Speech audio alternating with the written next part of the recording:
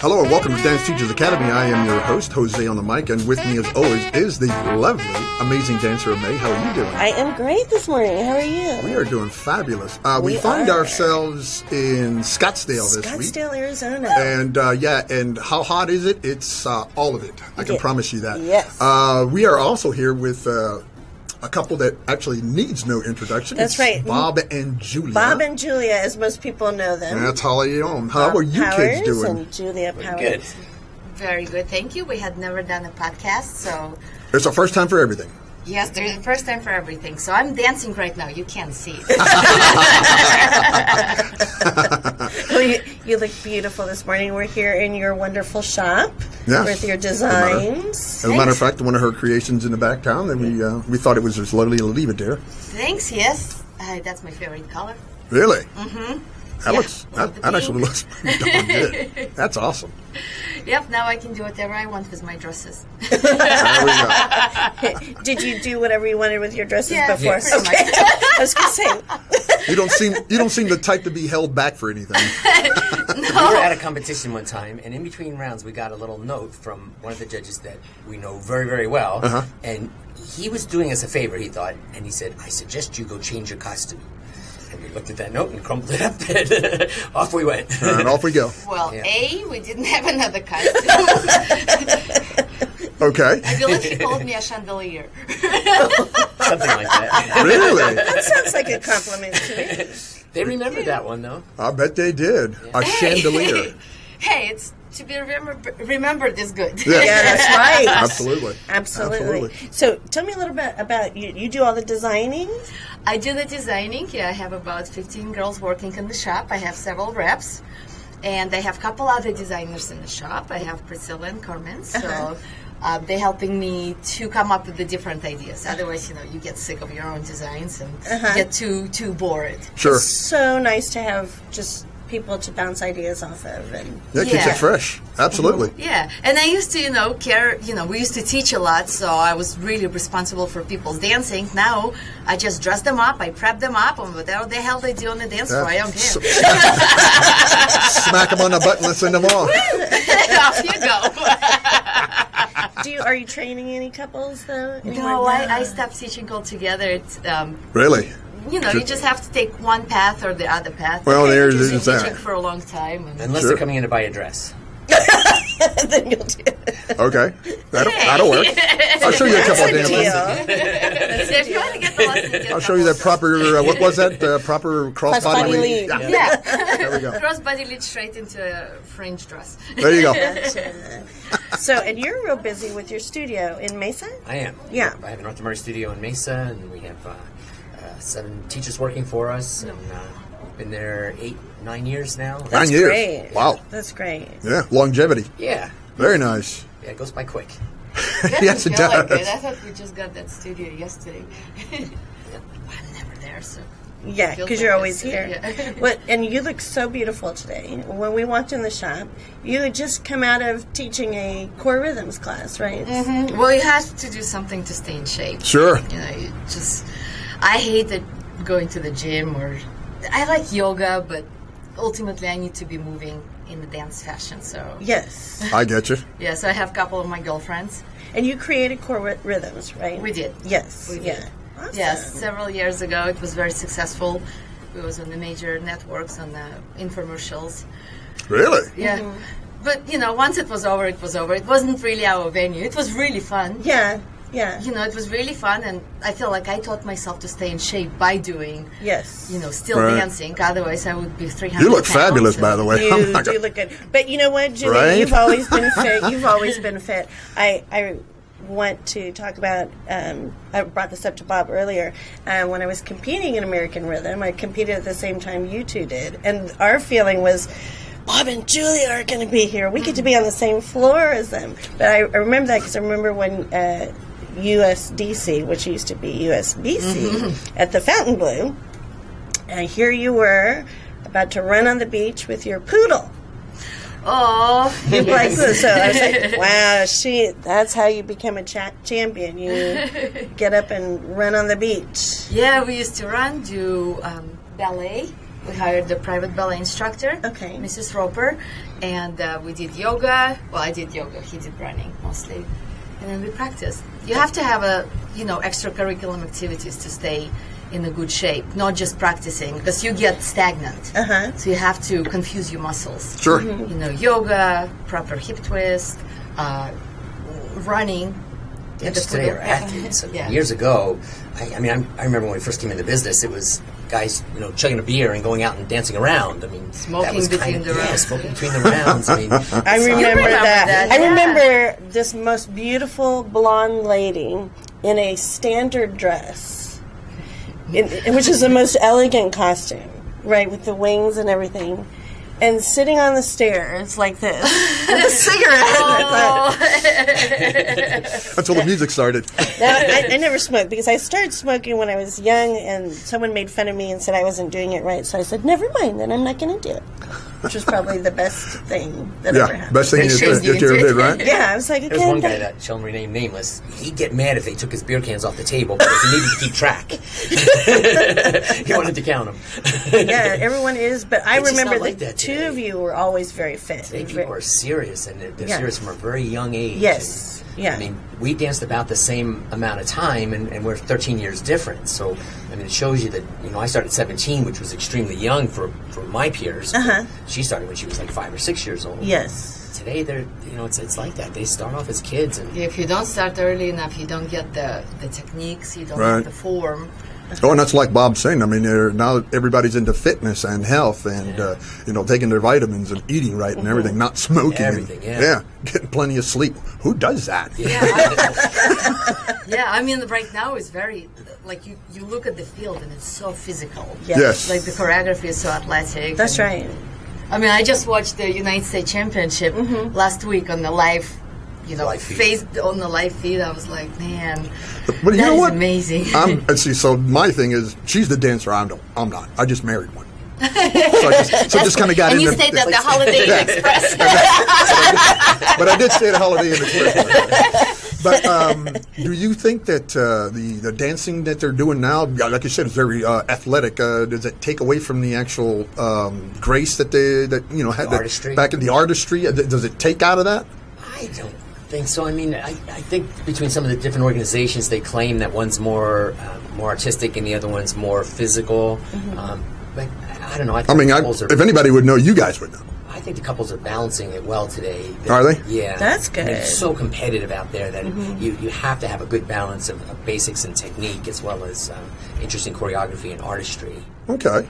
And that's been one of the arguments, too. People have been pushing to try and get it into the Olympics, but, if it becomes an Olympic sport, then is it going to become too athletic and all about sport and not about artistry?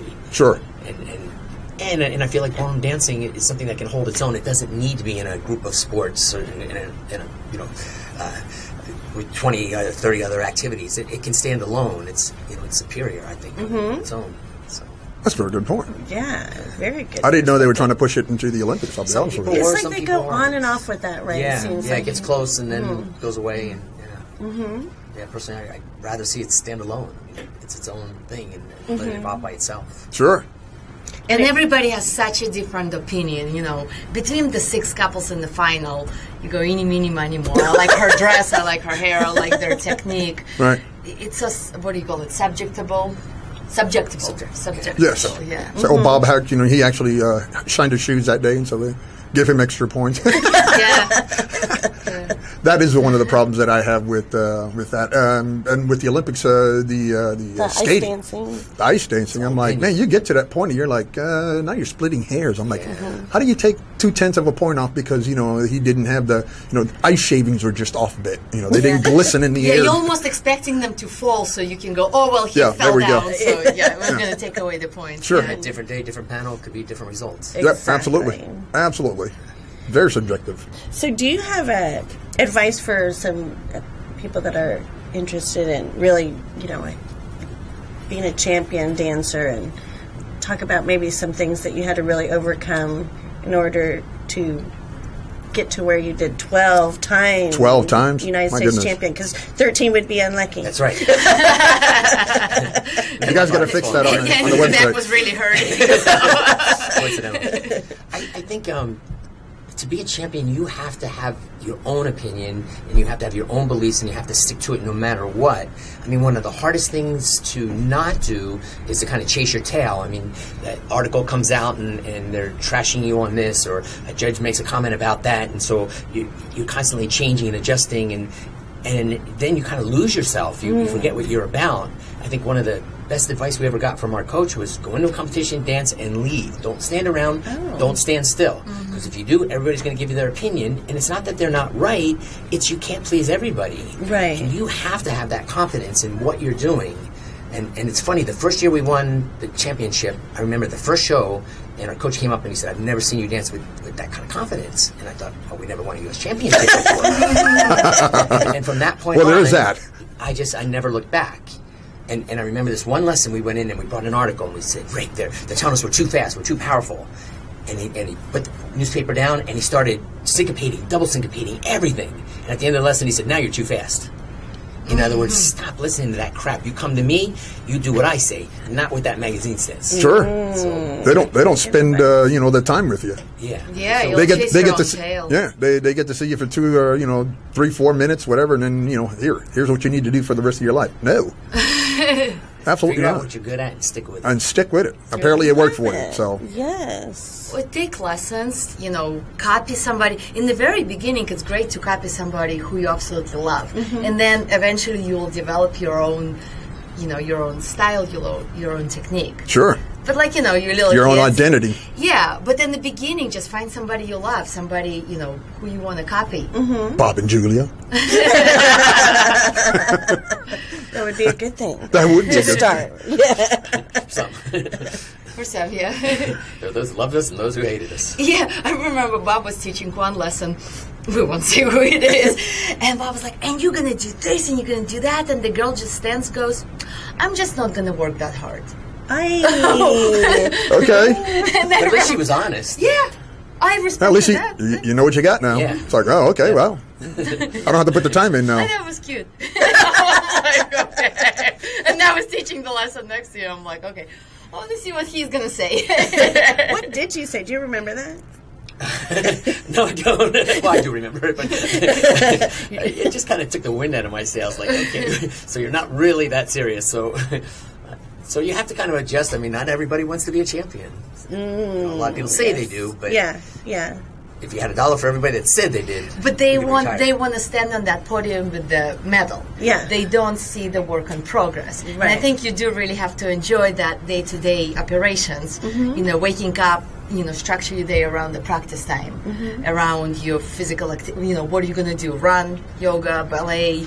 Structure that, and then go. Okay, well, I have lessons after that. Okay. and know maybe the best you ever dance in your life is going to be at 9 o'clock in the morning in an empty room with only you looking in the mirror.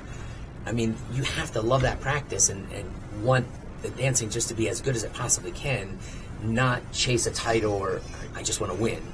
It's like Joy said, I think then they get caught up in that thing about the podium and they're always disappointed. We were always working on the dancing. How did it feel? How did it look? And it mattered more about that than the results. I mean, we were fortunate enough the results followed that. Sure. But, is it a chicken or egg thing? What came first? I don't know. A lot of couples I see, they just had their first, practices. They put their routines together. They go to a competition. They're like, "Wow, we didn't make the semifinal." You go, "That's your first competition. You have no idea how you dance." "Oh, we danced really well." Okay, well. Okay. if So either you were say standing so, there yeah. watching, or you should have been dancing.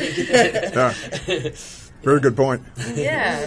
Stop to see what you're doing. No, Yeah. keep dancing. And that's what a lot of the dancers we interview say, why did we even start this? We have to find that love that we had when we first started. We love to dance. That's why we're doing this. It's And you so have easy to lose that. Yes. So you have to keep that love to dance. Yes. And you just have to know every day is not going to be a good day.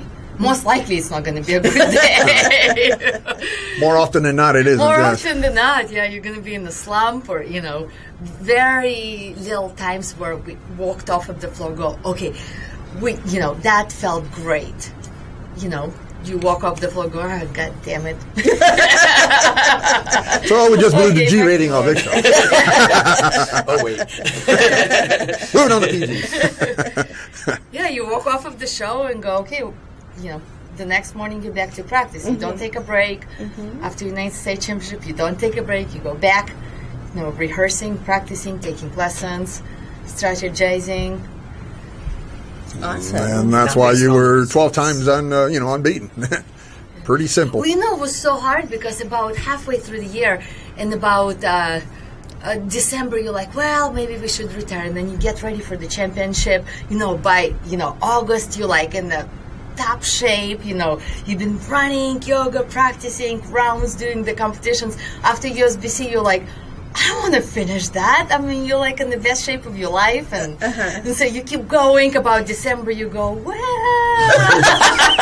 start all over again. Not that you lose the shape, but you're ramping up. Ohio Star Ball, in November. Yeah. After Ohio, you're like, shall we? Yeah, yeah, why not? Why not? I love it. Outstanding. Well, I'm not going to keep you kids very long. I know you're very busy, and you have a shop to run. So, Bob, Julia, thank you for giving us our time. So much. Oh, sure. Thank you, guys. That was really fun. You can come out anytime. Outstanding. Well, now we know where you are, and work on an elevator. We're trying. That was our UPS man said.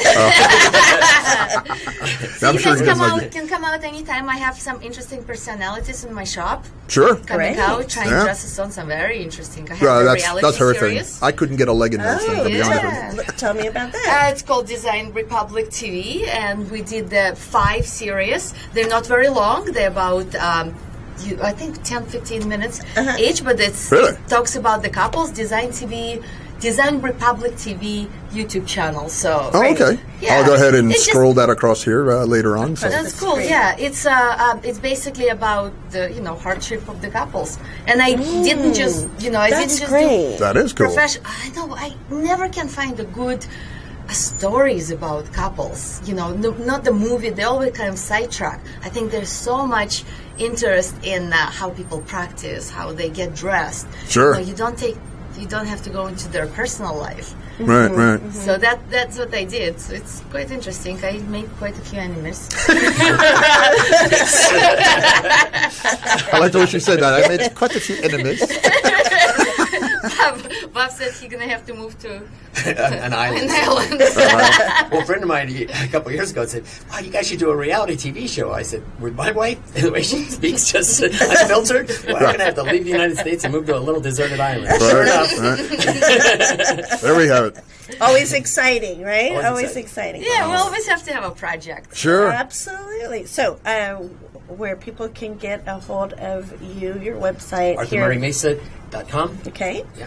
And Julia, Artistry in Motion. Designs.com. Yeah.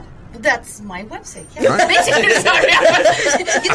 I never Google myself. I never email myself. Because you're here. You're always here. I'm always here. Yeah, actually, if you go Artistry in Motion Designs, yeah. Designs.com. There we go. Awesome. Perfect. All right, Beautiful kids, thank you for having Thank us out. Sure, thank you. The lovely May. Jose, thank you so much. Thank It's you. wonderful to be here in Scottsdale. She's awesome, man.